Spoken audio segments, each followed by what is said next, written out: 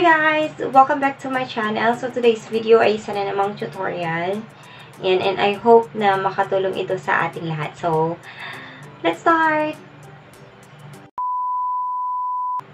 Okay guys, so this video is not only for monetized channel. It's actually for everyone. Ayan.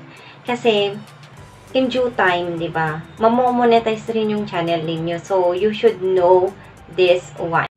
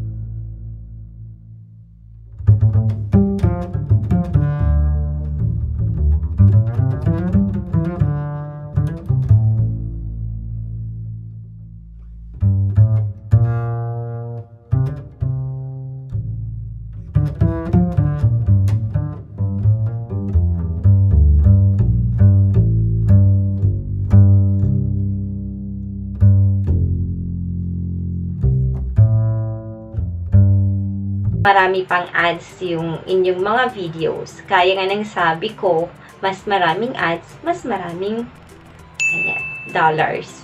There you go.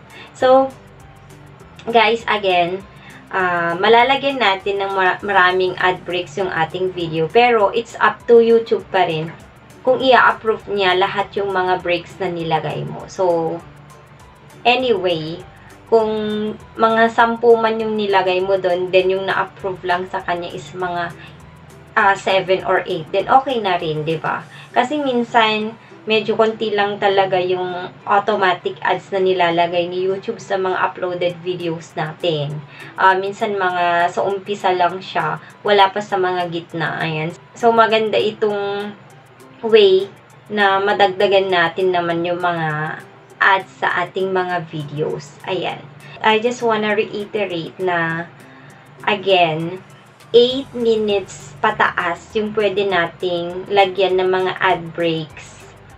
Then, lower than 8 minutes, guys, hindi na natin siya mako-customize. So, hindi na natin siya malalagyan ng additional ads. So, if you want na magkaroon ka ng mas maraming ads, I may suggest na yung videos mo ay 8 minutes pataas. So guys, dito na nagtatapos ang ating tutorial. So I hope na nakatulong ito sa ating lahat. And watch out for more tutorials coming from me. And of course, don't forget to click on the notification bell para ma-notify kayo sa mga upcoming videos ko. So thank you so much guys and goodbye!